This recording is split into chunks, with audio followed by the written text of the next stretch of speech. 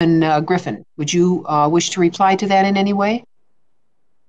Yes, ma'am. I mean, she obviously, in great respect for Congresswoman Jackson Lee, she obviously has a very different district than mine, but they're both related to fossil fuel industries. And it's one of the reasons why I think we have to work on climate change by working on research and development, as I said in my statement, because we're not going to get rid of the fossil fuels as much as some may wish for that in the near future. To go to a total renewable system, as one of the witnesses, Ms. Silverstein, said in front of Energy and Commerce a few weeks back, we have to build a lot of high-powered electric lines across the country in order to carry the electricity from these new sources of energy, whether it be wind, solar, or other renewables. That's going to take, her estimate, I gave her a number of, would it be more than 20 to 30 years? She said yes.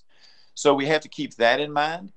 And when we look at the rest of the world, obviously other parts of the world are not ready to go in that direction anywhere near as much as we are. So that's why I'm a big believer that we must do more research. And I thank you for that opportunity to say that yet again. And I don't think that's in disagreement with what Congresswoman Jackson Lee was saying. It's just maybe a slightly different look at it, but it's the same idea. Now, I will tell you in my district, and I've had one of those rare opportunities that come around sometimes in life. I've lived in the same community for more than 60 years. And during that time, we've had some warmer winters than others. I would say on general rule over the last 10 or 15 years, it's a little bit warmer. Being in the mountains of Virginia, not the coastal area, but in the mountains of Virginia, we've always been subject to flooding. And, it's in my high school yearbooks when there were big floods. And we still have some flooding, but I don't see any really large increase in that amount of flooding. It's just that we have it. It depends on the year. It depends on the part of my district, because it's a district the size of the state of New Jersey, a little bit bigger. And so sometimes we'll get flooding in one part and not in other parts of the district. I would say that my sense is that our spring migration of birds, I'm a birder, and so I pay attention to those things, seems to come a little bit earlier. So we're seeing some effects, but nothing nearly to the catastrophic level that Texas has seen, or some of our lower areas and some of our warmer areas have seen already.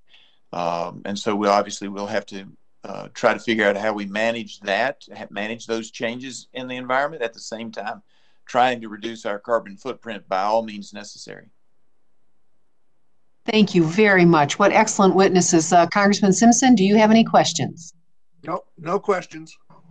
Thank the witnesses for testifying.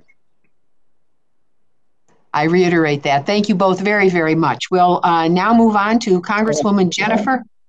Thank you for having me.